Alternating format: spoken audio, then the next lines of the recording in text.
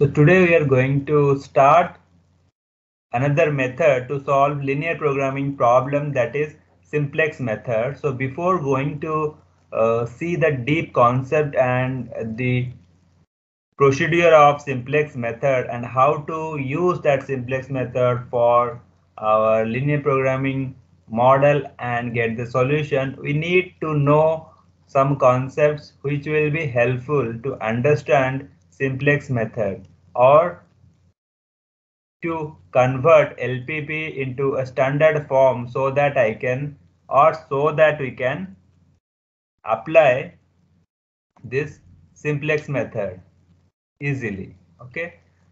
So based on that, the first topic which we are going to see is general form of LPP. Here we will see how the LPP looks like in general. Okay. Till now we have seen LPP for 2 variable, 3 variable or more. But if it has m number of constraints, n number of variables, then how to write that, what is the general form of LPP. Next thing is that we are going to see canonical and standard forms of LPP. What do you mean by canonical form of LPP? What do you mean by standard form of LPP? Why do we need that? So those things we are going to see under this section. Next is special example. Why it is special? Because apart from the canonical and standard usual forms, we have some different examples which we need to think how we will solve. Okay, so few example problems I have taken. That's why I have named it as special. After that, some practice sets are there that you can take and you can solve these problems and to get some confidence. Okay, so let us start with the first one, that is general form of LPP. So as we know that a LPP, okay, linear programming problem, if we have n number of independent variables or n number of independent variable, nothing but here x1 to xn. So these are nothing but your variables, or it is said as decision variable. Okay. So if you have n number of decision variables and the objective function is this, so what do we have? Find the unknown or x1, x2 up to xn which maximize or minimize the objective function this. So objective function z will be always a linear combination of x1, x2, xn vectors. Okay, and c1, c2, cn are the scalars, or we can say constants. Clear? Now this subject to the constants this. Now you have to see the how many constants are there. 1, 2 up to m, because the first number you see a11, second equation a21, third, fourth, like that, and last one is am1. And how many variables are there? x1, x2 up to xn. So here we can say n variables and m number of constants. And we know that those constants we have to convert into equality form to use graphical method. Okay, but we are proceeding to another method, that is simplex method. Why we are going to see that simplex method? Because in graphical method there is a restriction that you can visualize the thing easily with by considering two variables, two decision variables. But if you have 3 or more number of variables, then what to do? So for that we have a method, that is simplex method. But before that we need to see few things to understand simplex method. So we have m constants. So first one I'll read a11 x1 plus a12 x2 plus and so on plus a1n xn less than equal to b1. So here we have, if we consider the maximization problem, you can see in general the inequalities will be less than type, less than equal to.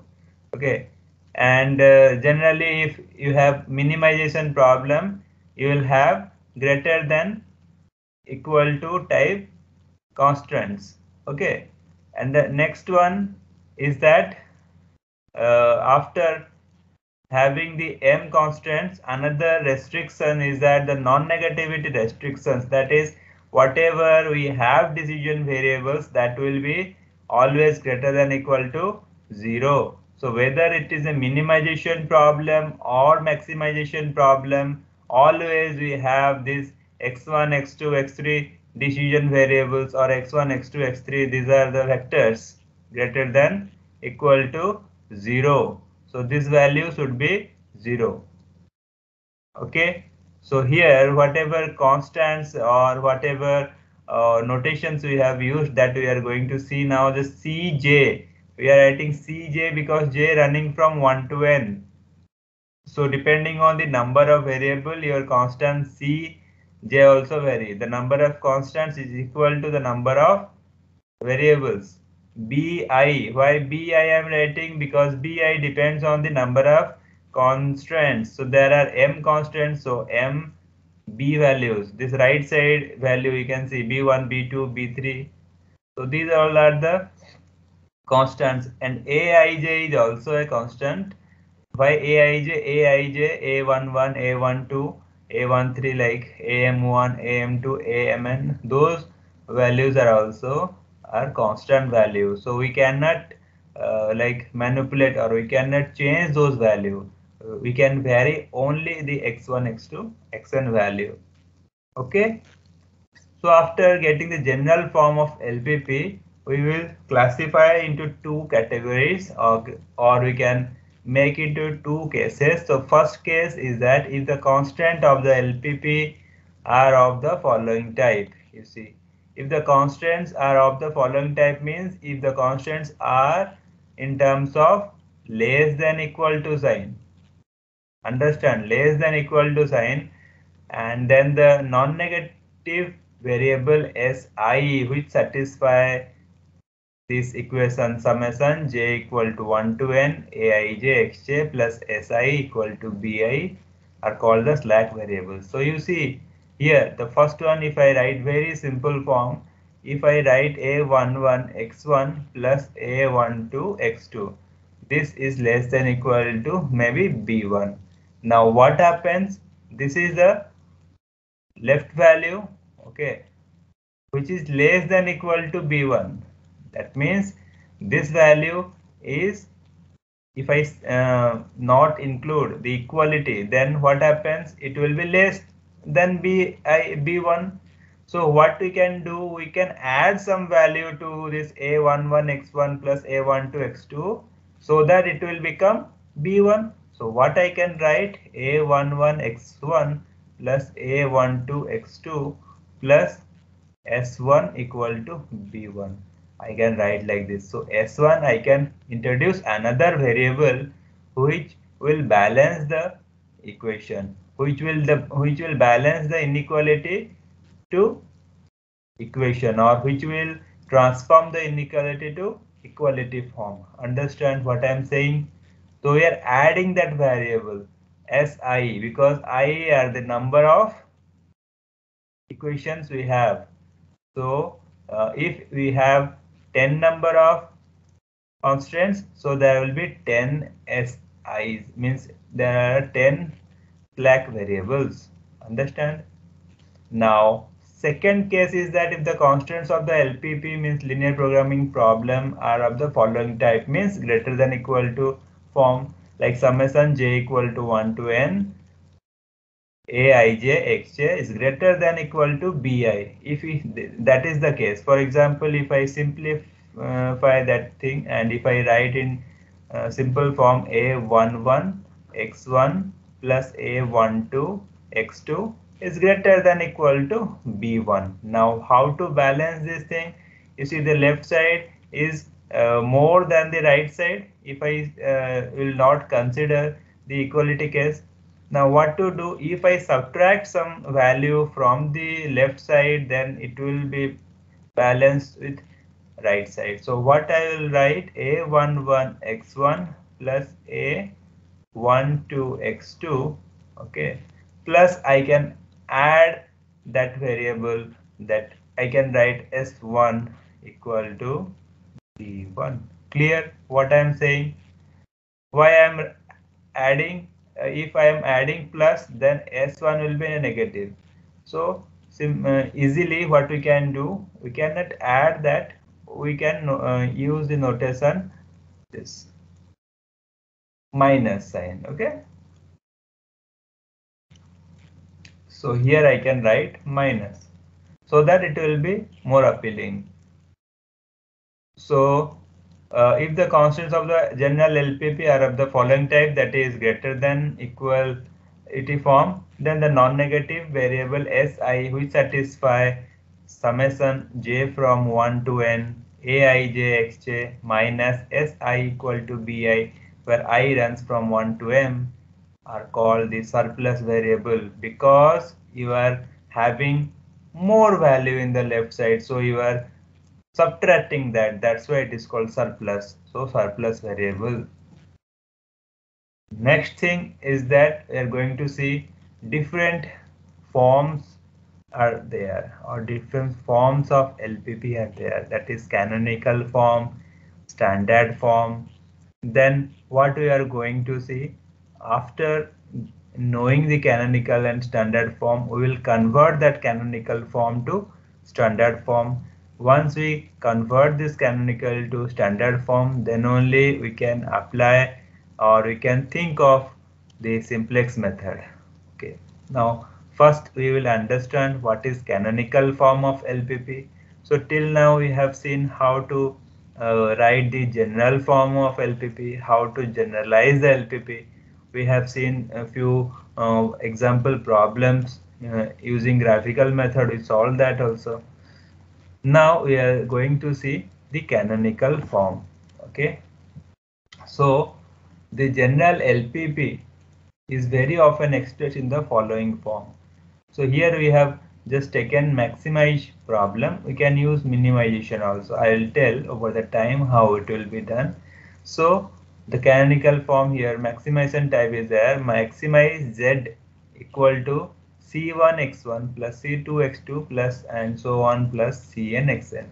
So how many variables are there? N variables are there. Subject to the constraints this ai1 x1 plus ai2 x2 plus and so on plus ain xn less than equal to bi. So in single line we have written I equal to 1 to m, means m constants, because for I equal to 1 first constant we will get, for I equal to 2 second constants, like that we will get m constants. So we have written the m constants in very short way. Okay, this is a shorthand representation of the m constants, and the condition, that non-negativity condition, is x1 x2 up to xn greater than equal to 0. So this form, if you see in this way the LPP is defined, then that is called canonical form. Okay, so by doing some elementary transformations we can get that. Okay, the current form of the LPP is known as canonical form, and it has of the following characteristics. So from this, what are the things you are observing? First of all, we are observing that the objective function is a maximization type. All the constants are less than equal to type. Okay, all the variables xi are non-negative. So this is the canonical form when maximization problem is given. So when minimization problem is given, then what happens? Instead of this less than equal to in the constants, it will be greater than equal to sign. So you will get that. And whatever with the non-negativity condition will be always greater than equal to 0, means non-negative. Understood? So then our observations will be what? Then that time the objective function will be a minimization type. All the constants will be greater than equal to type, and all the variables are non-negatives. That is xi. Now how to convert this canonical form to standard form? So by introducing the extra variable which will balance the constant. If we use extra variable, then we can balance this constant, and we can convert this canonical form to a standard form. So we'll see that. So the general form or general linear programming problem can also be written in the form this. So maximize z equal to c1x1 plus c2x2 plus and so on plus cn xn. Again n variables are there subject to the constants this. Here what you are seeing, you see ai1 x1 plus ai2 x2 plus and so on plus ain xn equal to bi. So here equality sign is there or not? So in standard form you will get equality sign.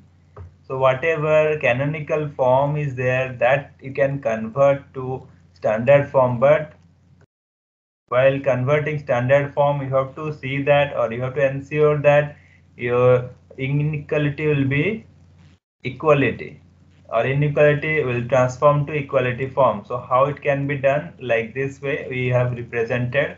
So here a I1 x1 is there, means I stands for m equations 1 to m. I runs from 1 to m, so there are m equations. This is the compact form in which we can represent all the m constraints with equality sign. It is there.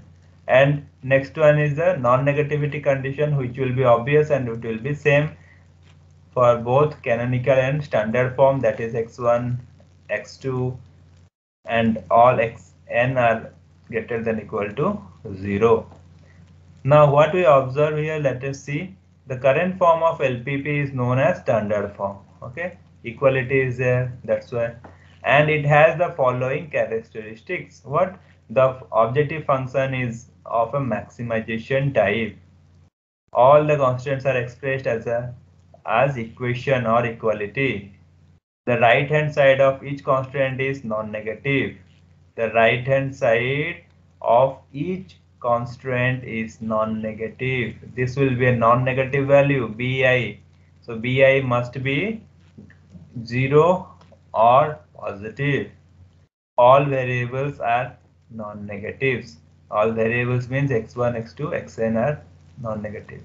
So instead of maximization, if we take minimization problem, so it will be minimize z, and whatever it is there, that it will be remain same subject to the constants. So constants also will be same, and that will be in the equality form.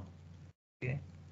The only change is that in maximize we will have minimize of the problem, and apart from that the equality will be same, the bi value will be non-negative.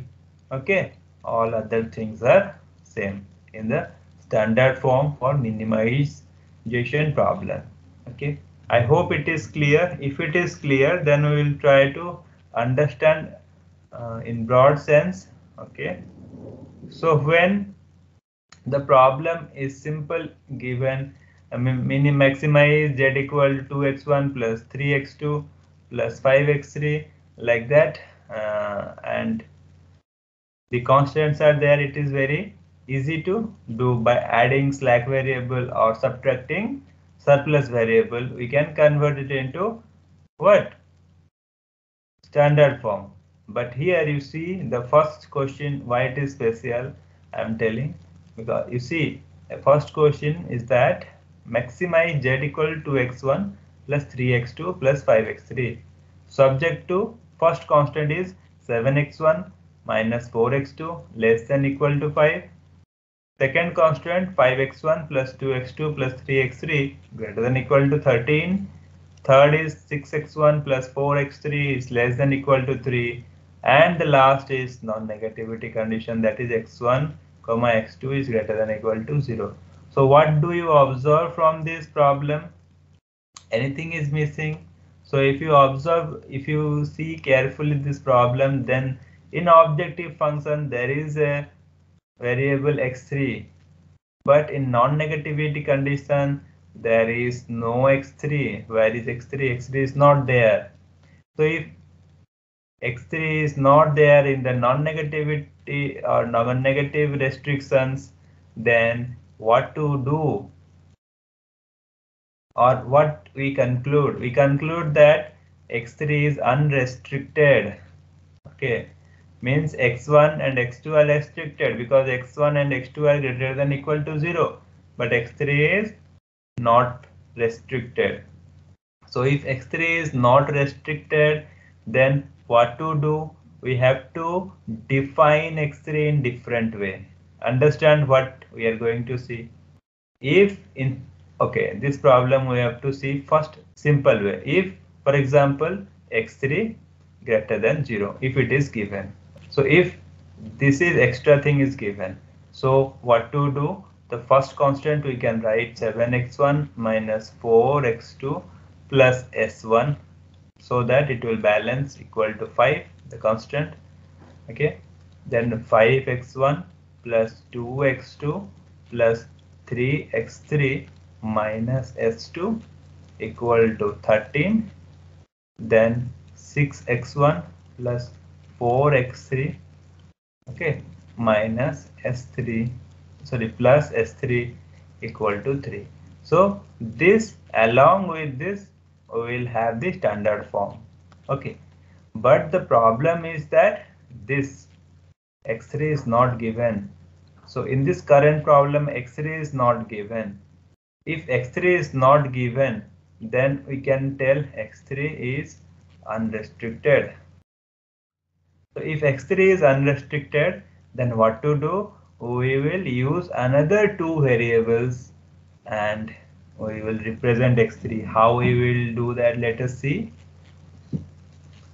So that given LPP, the variable x3 is unrestricted. So we may take x3 as combination of another two variables. So what we can take x3 as x3 dash minus x3 double dash. So this is one variable, this is another variable.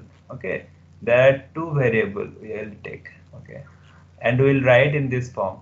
So some book you can write, it will be maybe theta dash minus theta double dash will be given, means x3 will be like this. So the notation can be anything, but you have to define properly.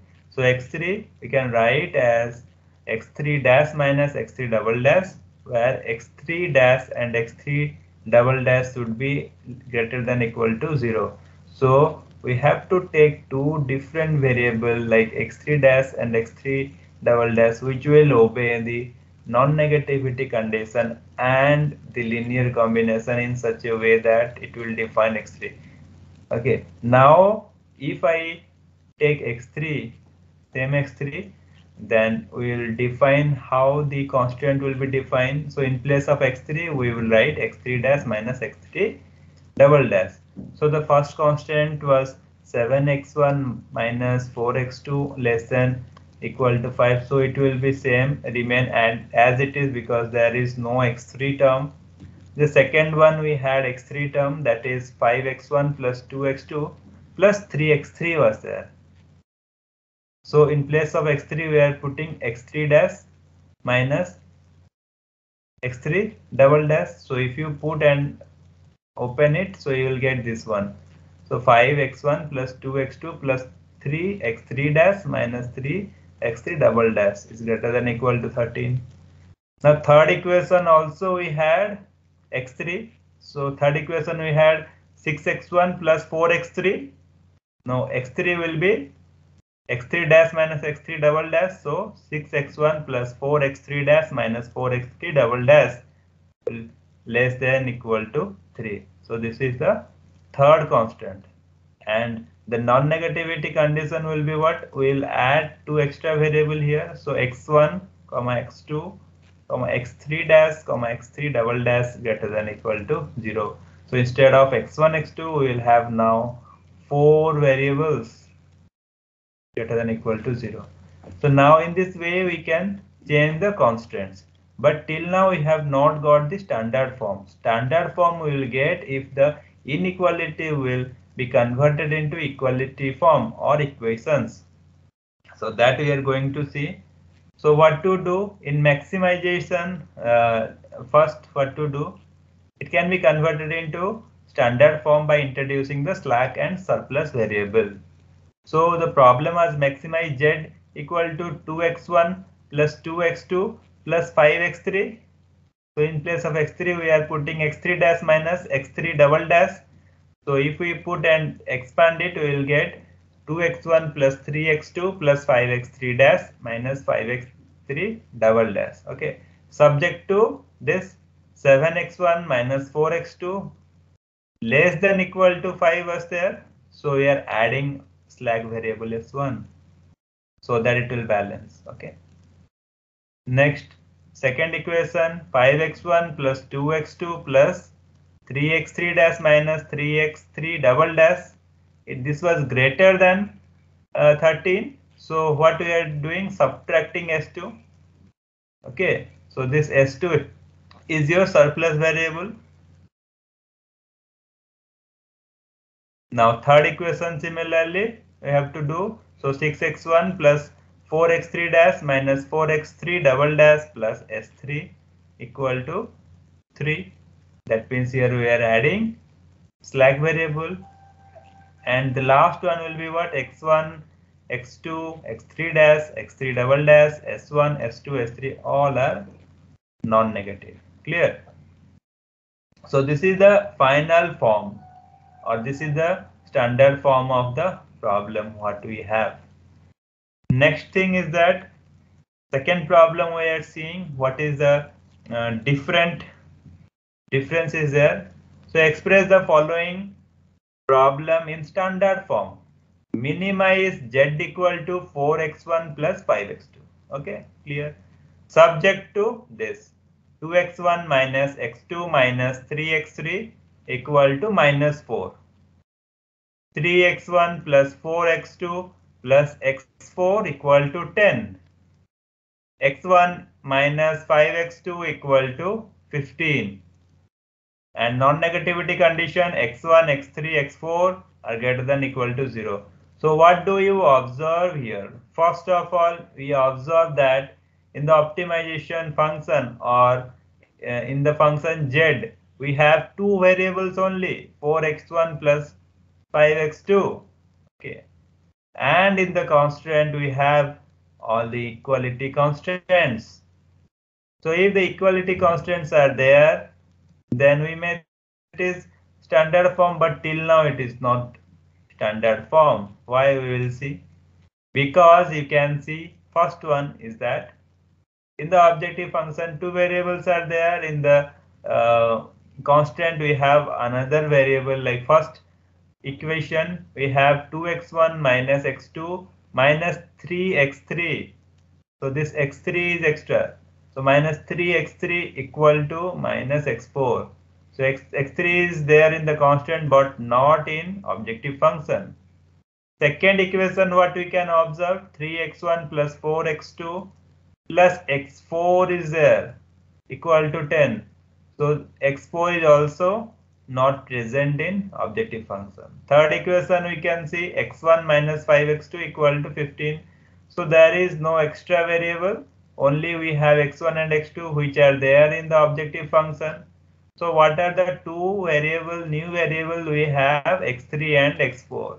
So those x3 and x4 we can consider as surplus or slack variable because it is in equality form.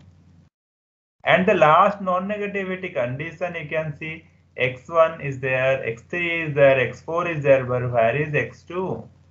So x2 is not there. If x2 is not there, that means there is no restriction for x2, so x2 is unrestricted. Then we know how to take x2. x2 we can represent by using to another new variable. Okay, x2 dash, x2 double dash, and we will change that x2. We have x3, x4 as the surplus and slack variables. Then how to represent that we'll see in the next. What we have discussed just now, the current problem as x3 and x4 are the slack or surplus variables, whereas x1 and x2 are the decision variables because x1 and x2 are there in the objective function. Now also the variable x2 is unrestricted. So we may consider x2 as x2 dash minus x2 double dash. So in that way we can change the restriction means change the unrestricted x2, whereas x2 dash and x2 double dash will be greater than equal to 0. Now the problem was minimize, so we can change this to maximize also. We can write the problem in standard form as given below. So when minimization problem is there, you can convert into maximization type. If you multiply -1 with the objective function z, so z dash we can write minus. To demonstrate, we can change the minimization problem to maximization problem. Okay, I have done that. If it is not asked, nothing is needed, then you don't need to convert it to maximization problem. So here one thing I can add to you, that if we have a minimization problem, okay, but you know how to solve the problem in maximization way, then you do one thing, you multiply -1 and you can convert as you required, as you know, that way you can solve after that. So we can maximize, you just multiply -1, then we will get this thing. Okay, as x2 is unrestricted, that we can use this x2 as x2 dash minus x2 double dash, then we can solve. Now we can, let us go to the question.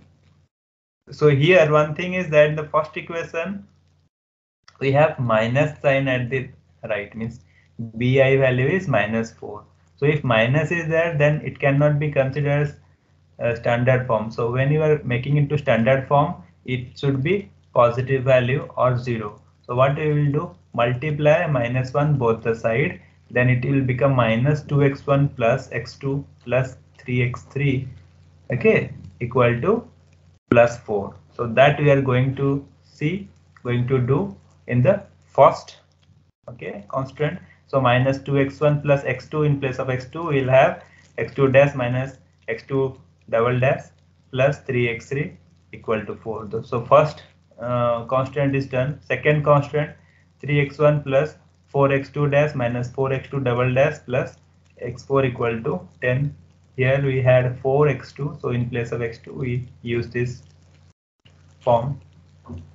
Now third also we can find like x1 minus 5x2 dash plus 5x2 double dash equal to 15. And what are the non-negative restrictions? We'll have x1, x2 dash, x2 double dash, x3, x4 greater than equal to 0. Okay, clear? As we don't have any inequality, okay, we no need to add further surplus or slack variables. I hope all the two problems are clear to you. If it is clear to you, if you understood properly, then you can practice few problems. Okay, I have given 5 problems, so you can try from your end, and if you are finding any difficulty, let me know. So next thing is that I will tell that LPP, we can write the LPP or the canonical form into standard form. Then those standard form, how it will be developed in a proper form, so that a proper procedure we can develop the simplex method. So these are the references you can use. So all these problems what we have taken from the reference 3, so that you can refer.